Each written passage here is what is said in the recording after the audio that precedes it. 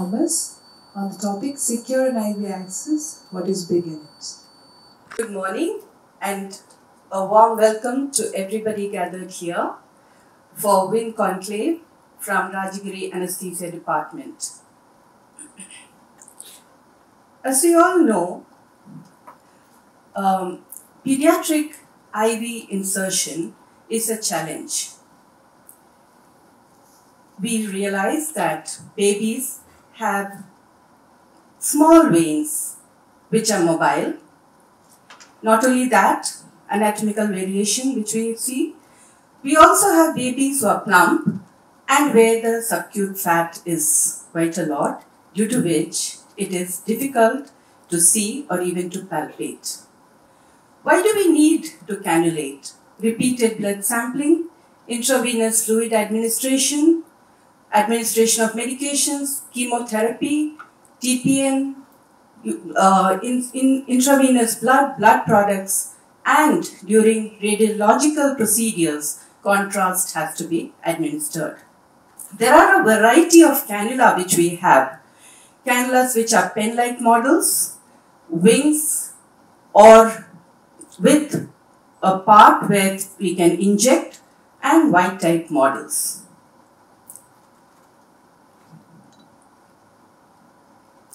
We also have different sizes of scalp veins. The catheters are color-coded. The 26 gauge, which is one of the smallest, to even 14 gauge. In children, we use usually up to 18 gauge. And that also determines the flow rate. The smallest cannulas give around 10 mils per minute, and the 18 gauge allows around 85 mils per minute. We also have cannulas with integrated three-ways. We can see the parts of the IV cannula here.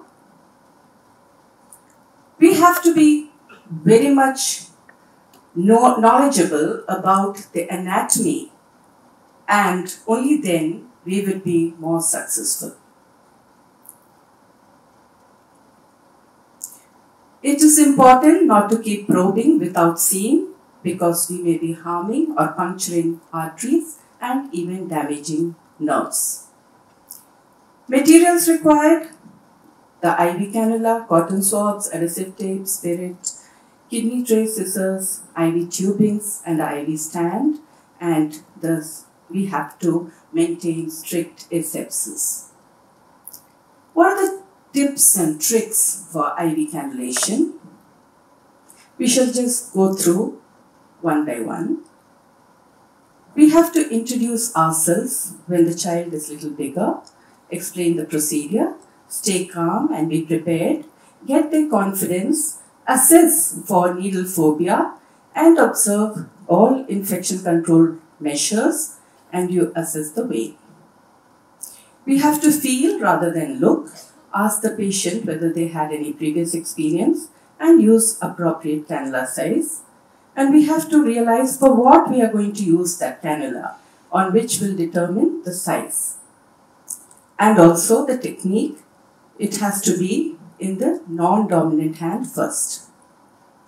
The vein selection, the patient should be prepared and as far as possible sedated. Start with distal veins and work proximally. Hand should be lower than the patient's heart. Apply the tourniquet correctly. Making the vein more visible. Gravity is your friend. We must flick or tap the vein, feel the vein. Fist clenching and releasing when it's a bigger child. And use of multiple tourniquet whenever possible. We have to use alcohol swabs. Clean vigorously and widely, and if possible, use a vein finder. Stabilize the vein, insert the IV catheter directly atop the vein with the bevel up, make the shot at a 15 to 30 degree angle and feel for resistance. The flashback, the first flashback, we will see, but don't try to insert the catheter immediately. After the first flashback, insert little bit more. Proceed slowly, don't be in a hurry. Release the tourniquet first and then start the IV line. As we know, it is a difficult task. We have to gauge the developmental stage of the child, and we should be in a neutral place. Avoid applying restraints as much as possible. Use creative forms of distraction, as Madam has already talked about in the last lecture.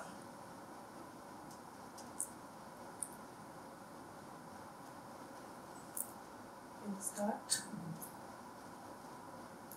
We should just go through a video presentation on the best method to take a peripheral IV cannulation.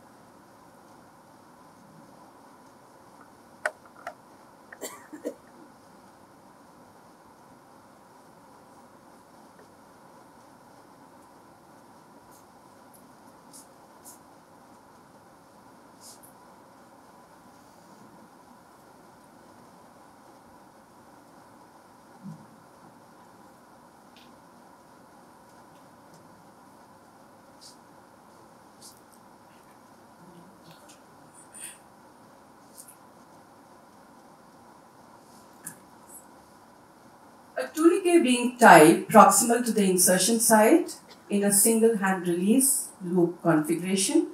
We apply traction to the skin to stabilize the vein.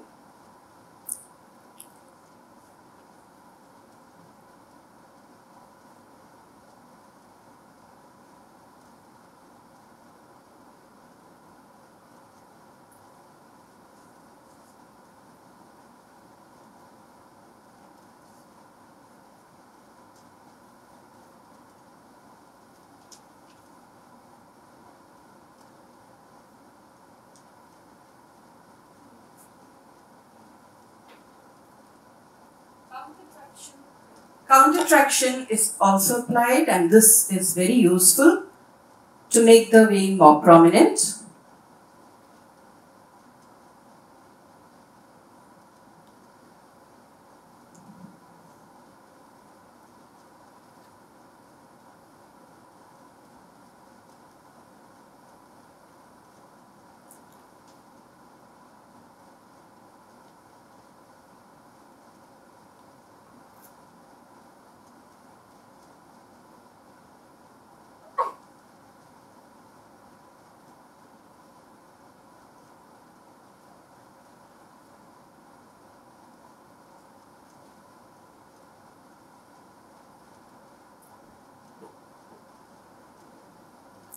Keeping the bevel up at 15 to 25 degree angle, we insert directly on the vein.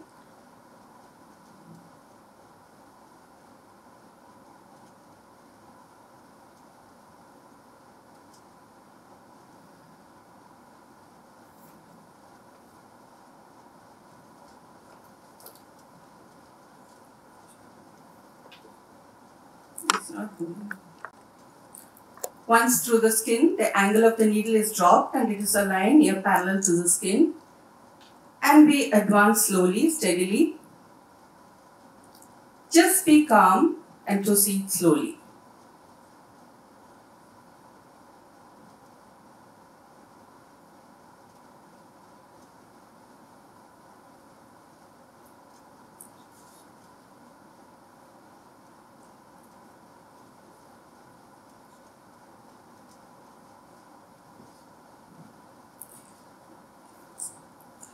There's a little bit of disruption in this video. I'm so sorry about that.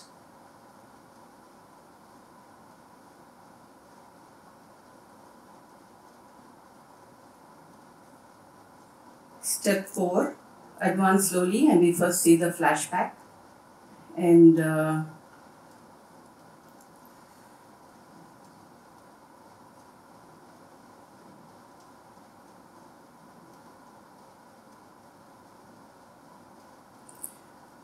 if you haven't got the flashback, you just come out a bit and again proceed.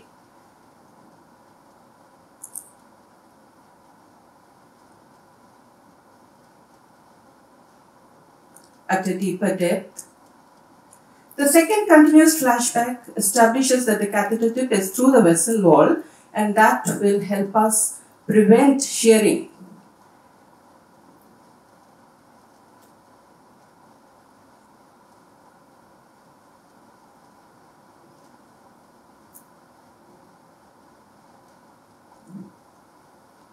Some real life clips. I know most of you are adept at this.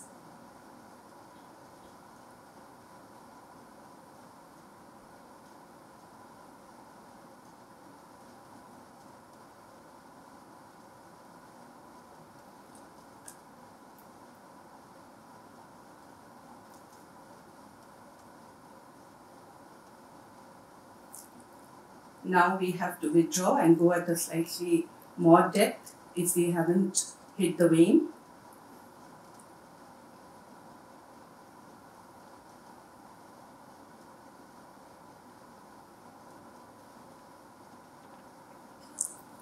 So once we have passed through, it is for us to fix the catheter in place and continue with the IV line. Psychological impact, as we all know, little children, wherever they are from, they would be very upset if we are going to keep poking them. There are a lot of numbing agents. The EMLA cream, eutectic mixture of local anesthetics, which is a combination of lidocaine and prilocaine. Now, we have to retain it on the part we are planning to numb for about an hour. We also have newer agents, which are cryogenic agents, which on spraying numbs the area within 3 to 5 seconds. It is suitable for babies, children, adults, and the elderly, and allows for painless injection. In obese and edematous patients, we will find it more difficult, and it will be wonderful to use vein finders and illuminating equipment. Ultrasound guided IV cannulation is more into vogue now because most of the hospitals have ultrasound facilities. Short axis versus the long axis approach, we should be cognizant of compression, otherwise we won't be able to see the vein easily.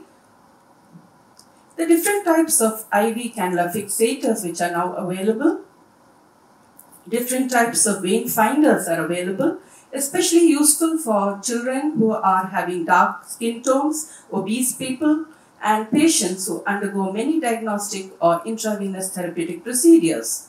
People who are burn victims or where there has been multiple IV access taken due to chemotherapy or in case of drug abuses. Devices for peripheral vascular access, the vein entry indicator device, its acoustic pressure monitoring, trans illumination vein light, the vein finder where it uses infrared light.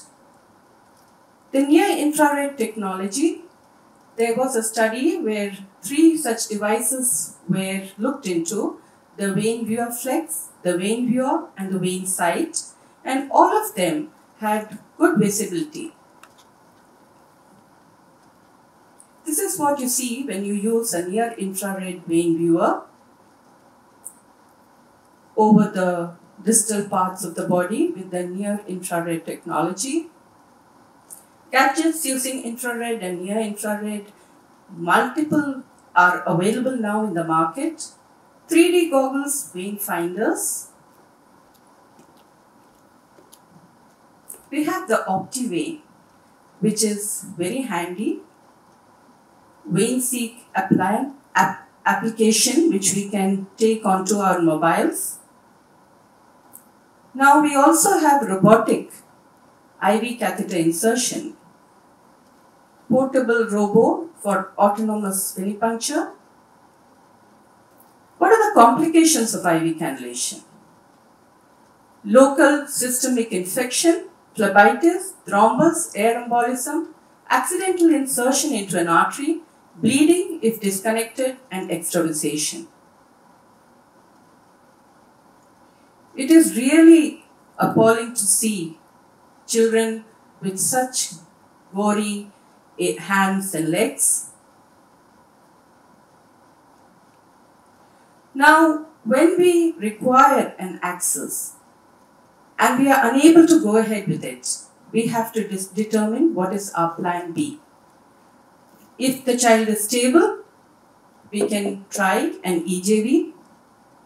Otherwise, we can try central venous access using ultrasound, or if the patient is highly unstable, go ahead and take an intraosseous access so that we can buy time. Femoral vein using ultrasound. This is a hockey stick probe that we are seeing here.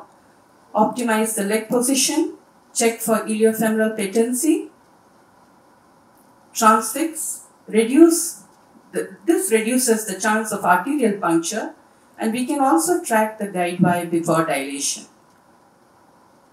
Axis of internal jugular vein. Vein is small and highly mobile. Small children have no neck, and so this is very useful. Supraclavicular axis, infraclavicular axis of subclavian vein,